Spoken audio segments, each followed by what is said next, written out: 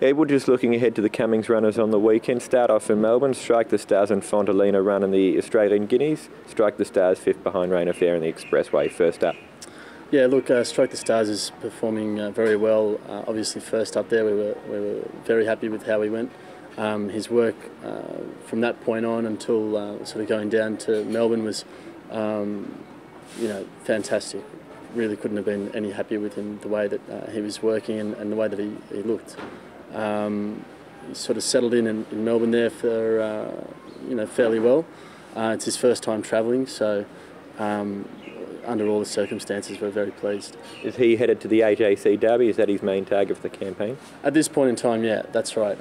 That's been the program set out for him. The Australian Guineas was always an option, and I suppose sort of having had a look at how some of the horses at the top of the market have performed, predominantly sort of Helmet first up, it's certainly opened things up. And with the horse going as well as we feel Strike the Stars is, I think it would be remiss of us not to sort of have a throw at the stumps. Where do you think he'll be in the run? Will he get back and run on? Look, he's probably doesn't have any real racing pattern set up as yet. I suppose the main thing that most of the horses, most of the jockeys and trainers will be thinking about is that Helmet will probably go to the front and try and do what he did in the Caulfield Guineas. In which case, you would hope that there'd be a bit of pressure up on him up on the speed. If that's the case, then and again, sort of depending on the barriers and certain other factors, probably be in the horse's best interest to sort of get back and run on. But look, there's far too much between now and then to sort of decide upon before we make a call on sort of racing tactics. And Fontalina coming off a win at Rosehill last week. Yeah, look, he's been in superb form. Unlucky second up to run second there with a wide gate and a big weight. His two wins this prep have been full of merit and convincing under the circumstances. Very happy with him. It's always sort of been the plan to send him down to Melbourne. Some of that decision did depend on how he raced on Saturday, and obviously, performing well and winning. Was beyond doubt. We'd be very, very happy with him sort of heading into Saturday's race. You feel he's right to have a crack at a Group 1? Oh, without a doubt. Look, he's a stakes winning 2-year-old. He's always sort of cried out for something like the mile, potentially even further as he gets older and as he sort of gets deeper into his preparation. I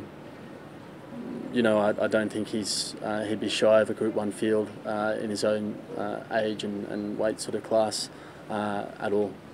Diamond Costa runs in the Silver Slipper at Rosehill on Saturday, coming off a decent break after running in the Maribyrnong Plate last time. Yeah, that's right. So he's got the experience on the board there, running up the straight at Flemington. Will clearly hold him in very good stead. In terms of sort of race fitness, he's sort of meeting a few hardened seasoned gallopers that have been up and running for the last sort of month and a half. John O'Shea's horse is sort of first up after a break.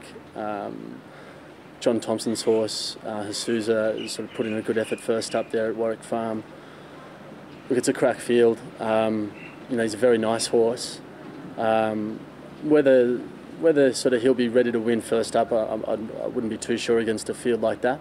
But he's certainly going to sort of show his worth on Saturday, and bigger and better things ahead for him. And you've also nominated for that meeting Single Warrior and Dealer Principal. Yeah, both in benchmark races. Dealer Principal with an 86 rating in a benchmark 75 or 80 will probably have to carry the grandstand. I'd imagine that we'd find an apprentice for him if he was going to go ahead and run in that race. To try and sort of subdue the amount of weight that he'd have to carry. Single Warrior is performing very well at the moment, sort of gets in well at the weights. With the rain around and certain other factors, we'd be confident that both of them could run a good race. I think Dealer Principal probably not quite ready to run the race of his prep just as yet, but still certainly heading in the right direction. Best from the Cummings team on the weekend, Edward? Look, it would be hard to go past our two in the Guineas. I think they're both genuine each way chances, and very hard to split the two of them.